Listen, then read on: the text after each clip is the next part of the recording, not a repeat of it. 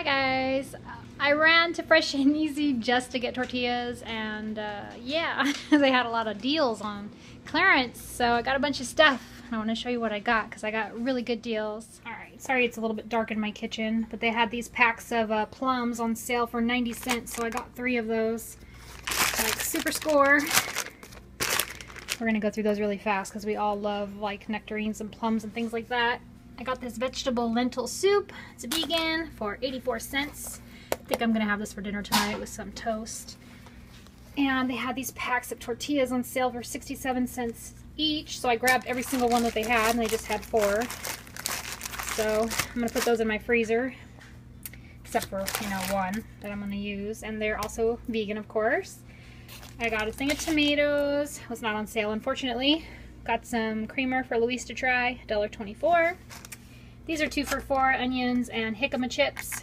And then I got watermelon for $1.35. Garion wanted this, and he's gonna eat it in a minute. So I got some barbecue sauce because I want to make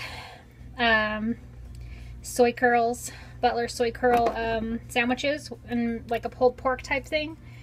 And chili powder and cumin because I was all out, and Luis wanted to try this new hot sauce because it's lower in sodium than the Tapatio that he normally gets. Got some butternut squash for 90 cents, some rice sticks. Those were not on sale, but they're pretty cheap. They're only like $1.79 I think, or $1.29. I got some tempeh marked down to $1.97. I have never tried this before, so you guys should give me some ideas on how to make it good. I have no idea what to use it for. Except it says to like marinate it or something. Make it into like steak pieces or something like that. I don't know. And they had bread on sale for $1, so we got 3, and this one was 75 cents. So score, and this one sprouted, so that's pretty cool. And those are organic. I was gonna get more, but I had no room in my freezer. My freezer is like pretty dang full, so I'm gonna have to try to make room for the tortillas, and that's probably all I can fit in there. So these are gonna have to go in the fridge and be eaten up pretty fast. But yeah, that was everything. But it was only $42.94 for all of that. So I think that was some good deals.